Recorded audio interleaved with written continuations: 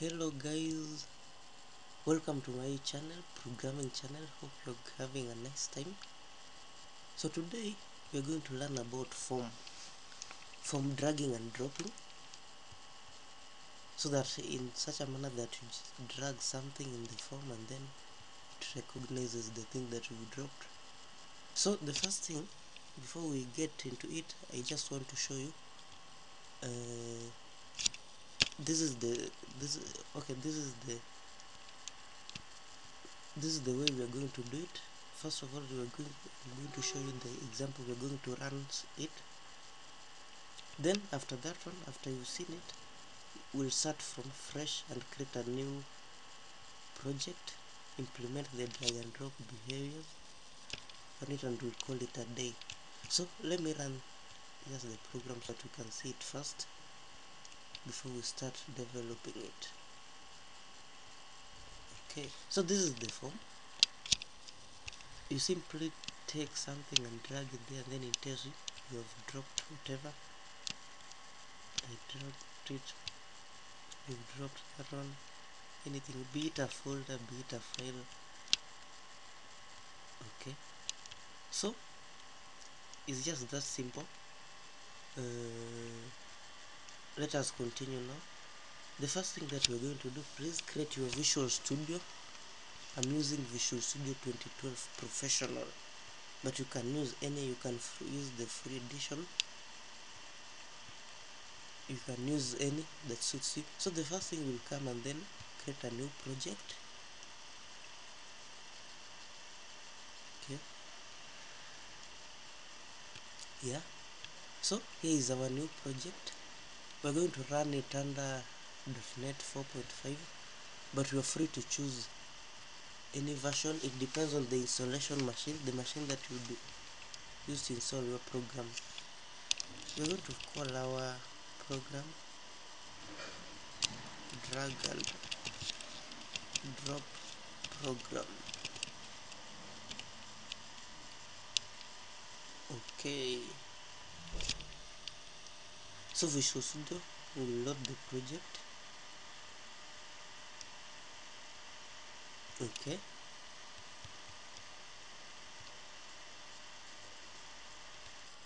so after Visual Studio has loaded the program, here is our form. We can modify it.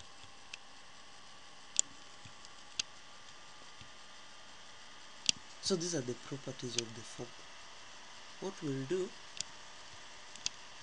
is that the first thing about this form is that the text over there will change. We come here to form text property, yeah, then we'll call it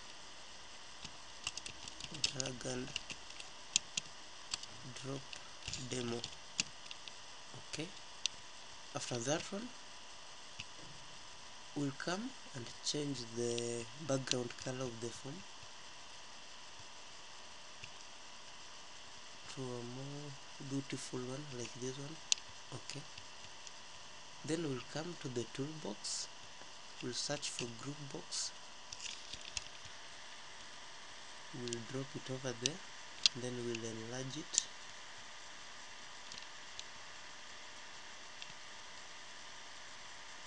I just want to make the form look better, so please don't worry about this one. Okay, we'll tell the user to drag and drop the file over here.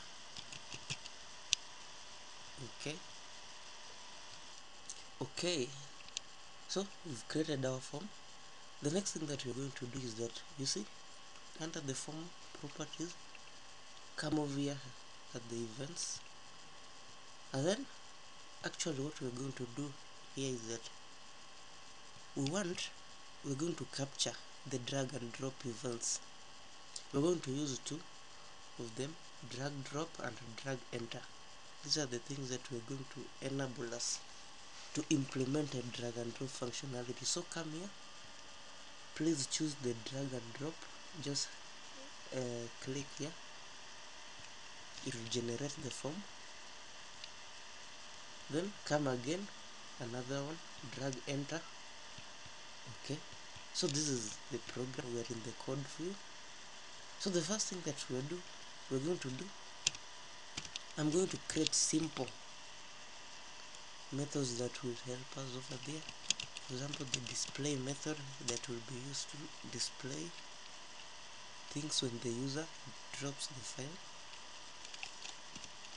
So you will say public void display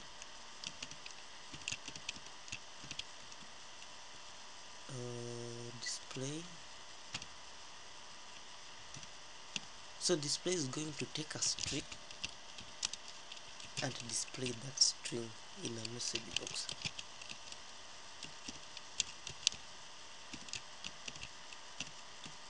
And display that string over here in a message box. Okay, that is the first thing that we're going to do.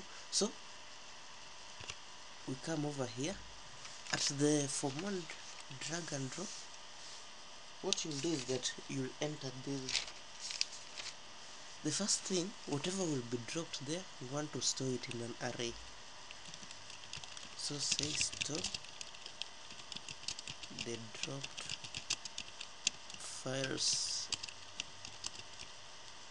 in an array. String dropped files is equal to e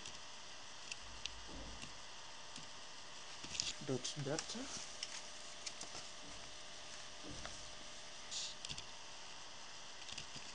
dot get data. Okay, then we pass data formats dot file drop over there. Then what we do is that we cast this thing to an array. String that is casting to an array. Okay, then the next thing that we're going to do is that we're going to loop through the drop files and show them. For example, we're going to use for each loop. For each, let me comment here first to make it more readable.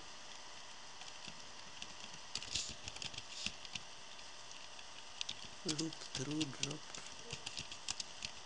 files array, showing them. So for each string, each file in dropped files,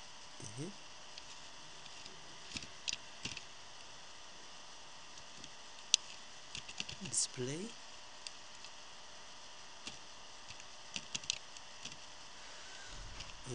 each file. Okay, so as at per now the program can run, but no, it still won't work. So what we come to do, we come and enter some things over here, the form one, drag enter. So we say if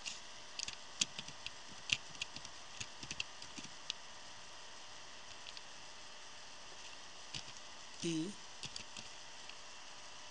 dot data dot get data present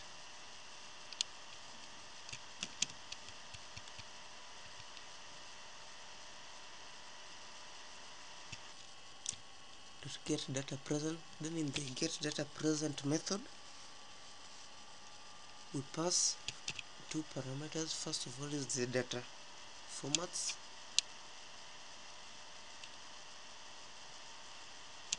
dot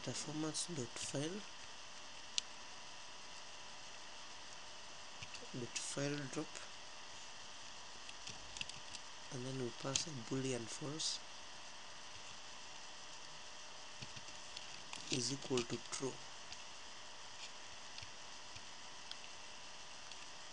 then we come and say e.effect is equal to, what we're trying to do is the drag and drop,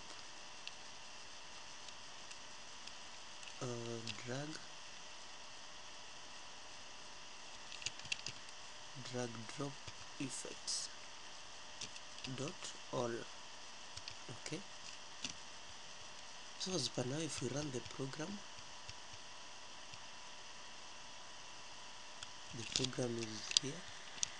If we take a folder, drop it over there, no, it's not working. Okay, I know where the problem is. So first of all, before, if you want to use a drag and drop, the first rule that you have to do is that you have to come to the form properties, and here and say this is an allowed drop, there is a boolean here, choose set it to true, and then run the form.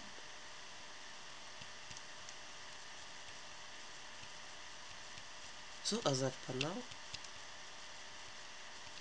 okay, if we take this one and drop it over there, it will tell us, yeah, the name of that file, be it a folder, be it a file. It will tell us the path of the full name of that file. To make it more pleasing, I think we can, okay, here we can see that you have dropped, then we put that one over there plus each file, and then instead of just showing us the path, the full path of the thing, we can create a method that will show us, that will take the path and convert it to the file name. So we'll say take path and convert it to file name. So we'll make it a private void, then we'll say get file name of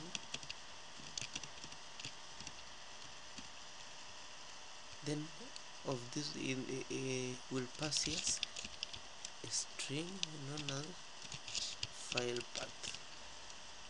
So this method, it won't be a void method, because we want to replace this each file with this method. So this method will take this file name, this file path, and then it will extract from it a file name without extension. So we'll say here string, because we are going to pass there, we have to put the return type. Then we say return path, okay, dot get file name. Okay, let us import the system.io. So just right click the path which is underlined, and then say use system.io. okay, without extension, get file name without extension, then file path, right. So we come here and then say get file name of each file,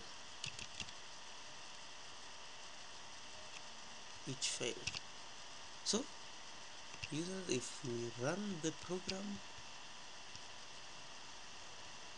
we can see for ourselves. We have our program over here. If I drag the thing, it tells me get, you have dropped, remove. If I dropped the images, you dropped images. If I drop a single file, no. If I drop a file, you have dropped. Okay, so the program is working fine. I think to make it more pleasing, we can just add a single, okay, something we want we want a situation whereby if we drop something here, the color will change, the color of the group box will change. So let's come and write a method over here and then say change color if file is dropped. So we'll make the thing private void change background color.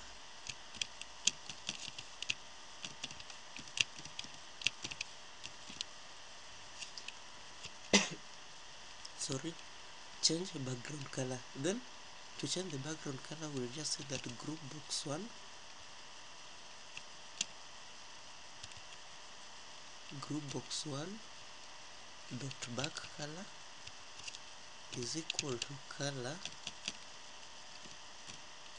dot, which color is the best? I'm not sure. White, something like that. Yeah, dot white. That way, then we come and implement this method over here. So we have dropped each file, then we say change color, change back color. So if we run the program, here it is, nice program. If we take and drop it there, you have dropped images. Okay, drag and drop files over here, it has changed the color just as we said. So users, I think we'll end here today. I think we have a very nice tutorial. I'll see you later, so please subscribe to my channel. Yeah, subscribe to my channel. I think you can have a nice day, enjoy yourself. Thank you.